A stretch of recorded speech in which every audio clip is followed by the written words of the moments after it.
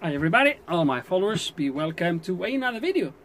Right, a slightly different video here today, a little bit more relaxing. I'm waiting for parts at the moment. The weather is not very good, so I just thought I'll get this done. Right, what is this about? Title, thumbnail, one of the things we'll take you through. We'll give you a clue. That said, nothing really rocket science. It's just to make my life easier in the future. And I'll tell you the story. So, and what's the story here? Story here. Really? So, and what's the story? So the story is actually quite simple and straightforward. I was asked to have a look at this car. 2010, I believe, BMW F10, the 520 diesel. This car had a mechanical problem with the gearbox. And this garage replaced the gearbox with a second-hand gearbox. Car started fine, everything was fine. However, the car would not engage gear. The reason why these cars don't engage gear, this actually applies to other models. It's not just the F series. There's some E series that do the same, some G series, etc., etc. So the car starts but fails to engage gear. That's because the box is kind of part of the immobilizing system. So it will allow you to start the car, but you won't be able to engage gears.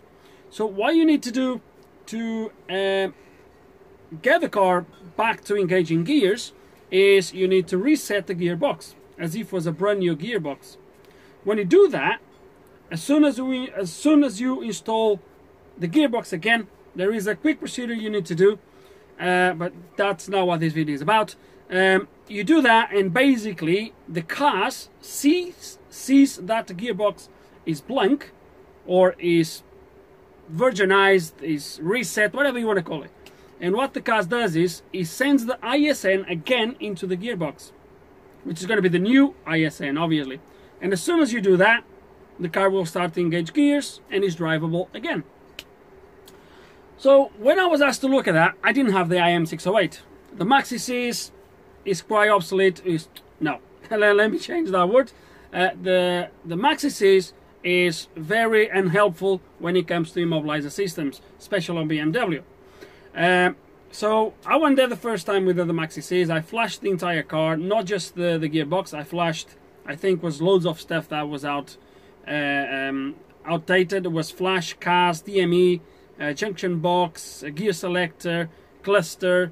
Was loads of stuff. I've been there a couple of hours updating the car. I was pretty much convinced that wouldn't fix the problem, which it didn't. So I got rid of all the codings that was on the gearbox and other modules for wrong coding, wrong VIN number, etc., etc. All that the Maxi Cs sorted that out, but it failed obviously to sort the immobilizer system. So from there, what I decided to do was I did some research, and the tools I could find to do that particular job, they were very BMW dedicated. So they were tools just for BMWs. They would do that. They would do a little bit more stuff on BMW, but it was just for BMWs. I had the IM608 under my radar for a long time. I mentioned that on the presentation video when I showed you the tool. And I just thought, you know what? If that tool can do the job, I think that's the excuse I was looking for to go and buy it. So, interestingly enough, I contacted a few people. Well, I contacted one person at least that I knew for a fact that had the tool. I asked him to check because let's be honest, I didn't want to spend the money unless I really had to. So I asked one person to have a look. Long story short, he was very unhelpful. Not unhelpful, but he didn't really help. So I've sent a bunch of emails to all the sellers I could, not all of them, but I've sent a bunch of emails to a few sellers asking if the IM608 was capable of doing this particular reset. I got one reply, believe me or not, I got one reply. I could go through my emails and show you, but I got one reply, and I got one reply I think it was one day after I bought the tool. I remember I bought the tool a Sunday night, if I'm not mistaken, and I was at work when I came for my first break and I saw the email, and the email was saying that unfortunately the tool is not capable of doing such job. Oh guys, you can imagine. I'm sure you can imagine. I was so... I just thought, what? I bought the tool on a leap of faith that it would be able to do it. And I just thought, what a mistake I've done. Obviously I will still have the tool, but not for that particular job I wanted to get done. Interestingly enough, I think it was actually on the same day, I got an email from the same person apologizing that they looked wrong and actually the tool was capable of doing it. And I do now confirm that it did the job because I got it done. However, let me show you something. So, the way the IM608 connects to that gearbox is with the gearbox out of the car. Okay, so that's how the reset is done. So, I've asked the guys that I did the job for to bring me the old mechatronics. Okay, oh, funny enough, it still has the wire in there I was using to connect. They never took it off. Oh, it's grabbing there. I'm gonna have to pull this out. There we go. Okay, so the way I did it was with small things, small of these connectors. I did all the connections first on the old gearbox or mechatronics, which is this one here. And I attempt the reset on this one first before I do the other one, just in case. But when I did it on there and it worked fine. And then I did it on the car. Was a little bit of a tricky thing to connect on the car, as you can see from this picture here. So yeah, as you can see, it was a little bit tricky to do. I had to be very careful, make all the connections. And I just thought, you know what, if I ever come across this problem again, I definitely don't want to be on this situation again, where I have to pull the wires like that. Oh, sorry about that, guys. It was not easy to do. Very fiddling with everything. So I just thought I'm gonna have to do something about it. So if I ever come across this problem again, it's gonna be way simpler. So I got a package from Germany. Okay. Could come from UK. UK, they really rip you off on this. So I just thought, you know what, I waited a little bit longer, but I got this from Germany. And what is this? This is a package. So I'm gonna show you what this is, and I'm pretty sure as soon as I show you what this is, you guys, where is the other? You guys will straight away know what we are going to do. So I'm gonna unwrap this, and then we'll carry on. And nearly there. Aha! Right. So here it is. What is this, guys? This is a loom for the gearbox of a F10. That's it. But what I was looking for, so it comes with everything for the relays, etc., all the connections up to the junction box. That's the top on the left hand side of the car, I believe it is. So it comes with everything to plug in there. I'm not interested on this. I'm interested on this. So you guys, I'm sure you know now what I'm gonna do. So what I want to do is make an adapter so I can just get to the car, plug this in, lock it in place, connect the IM608 and do the job. And the reason why I have these mechatronics here that I've showed you just a minute ago is because we're gonna try in the end, make sure it works, because I don't want to go somewhere to do the job and it doesn't work. So we're gonna have to get that done here and test it, and that's about it really. So I'm gonna take you through the bits, through how it's done. Not rocket science really. Obviously you need the tool then able to do this, but it's gonna make my life so much easier the next time I need to go and do one. So without further ado, guys, I'm going to show you the connections, how the connections are done, which I will put it somewhere here. You might not be able to see, but I'll take you through bits and bobs as we go along through all the connections, where everything goes, and that's about it really. So let's kind of get this done and hopefully test it and get it working. Okay, so got rid of the bits that we're not gonna need. This is gonna be my cable, so quite a long cable, so I don't need to be that close to the car. Wiring, obviously I've showed you the picture with the connections. I might put the picture here again somewhere. And the connections are, you need a power, you need ignition, which is going to be this green. So this is going to be pin 13 on here. It's going to be pin 13, pin 9, which is ignition, pin 13, pin 14 is ground. And then you have two CAN lines. I think this is all communication lines, if I'm not mistaken.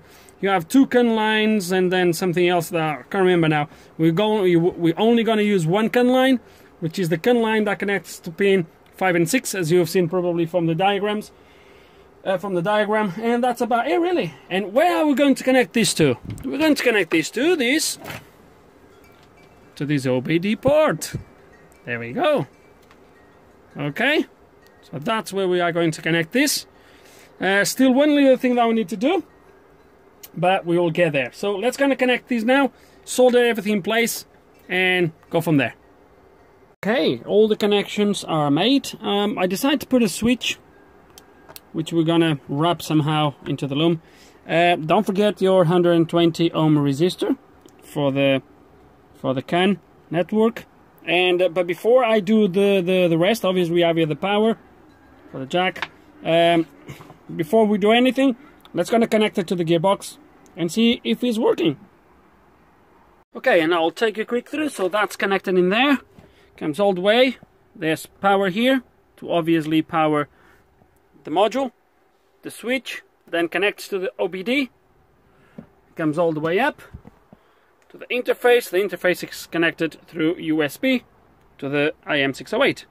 So let's kind of put this more, okay, a little bit less thingy. Okay, so let's kind of go back and switch on.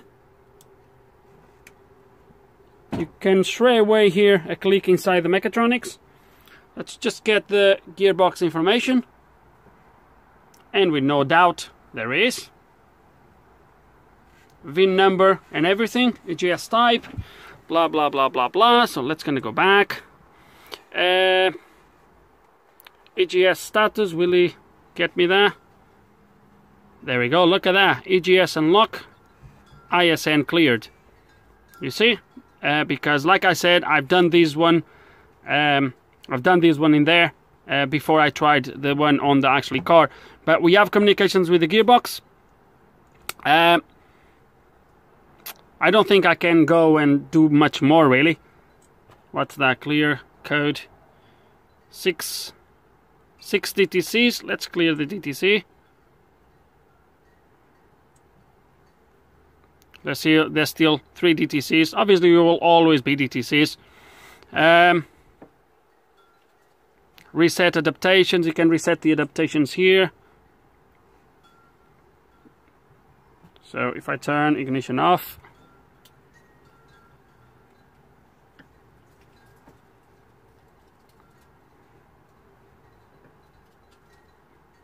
although this switch doesn't turn off only the ignition, it actually turns everything off, which probably is not ideal. But yeah, guys, it's working. So I guess I could now go again and try to do the reset, but there is no point because, guys, we have communication, so there is no reason why this won't work. And it's gonna make my job so much easier the next time I need to do this. It's gonna be literally plug and play. Still, I want to make that look obviously better. I don't want this like this, and that's what I'm gonna do next. And then, whoa, what's wrong with this chair? And then I will show you the final result. Okay, guys, all done. So as you can see now is one cable. This is how I finished it off. Okay, just with tape, insulation tape. You don't need more than this. I put the switch in the middle, so the connection there, OBD. Let's gonna do one last try. Just read the box.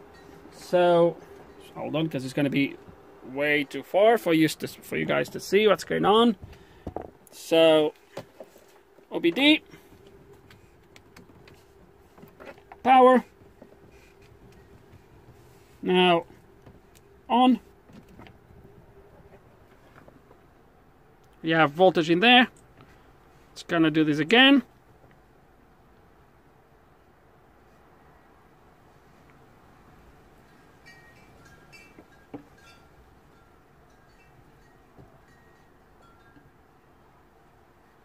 Of course that will never work. Duh. Oh.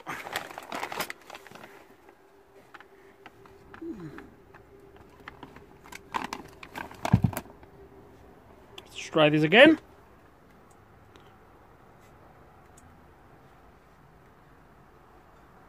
There we go. All done. It's gonna see the status again. There he is, guys. So, job done.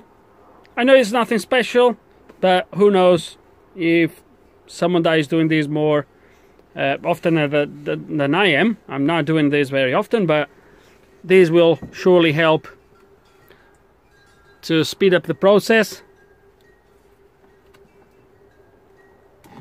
because it makes things much easier. So, with no further ado, guys.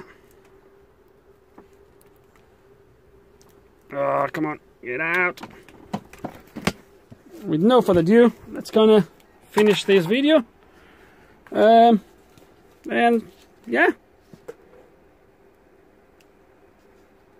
I believe this cable is only for the 8 HP. I don't think it fits the 6. I want to do the same for the 6, although I believe the 6 needs to be done on the car, some of them. So for now, I'll leave it with this. Then we'll see when I come to do a 6 HP. Maybe I get a plug like this. We'll see how it goes. And that was it for this video, guys. So I know nothing special. I just thought to share this with you. Why not? And that's it. Well, hope you enjoyed the video. Hope you have learned something, maybe. Guys, if you do have any questions, any comments, please put them below. Hope you enjoyed the video, and like always, thanks for watching.